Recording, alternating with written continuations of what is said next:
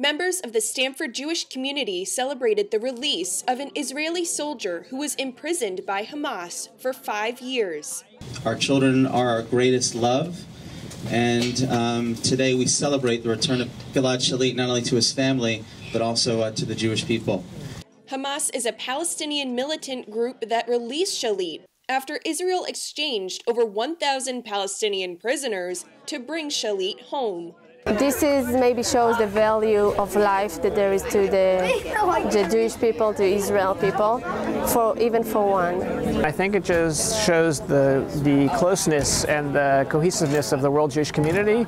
There's this huge diversity, and there are many issues we don't agree on, but when it comes to supporting each other, when a terrorist organization takes a Jewish soldier as a hostage for over 5 years, we can all come together and 100% agree that's unacceptable and support the Shalit family and Israel, because they deserve and have the right to live in peace. And when we think for a moment about the pain, the pleasure becomes even more significant to realize that he's able to come home to celebrate, to be with his family.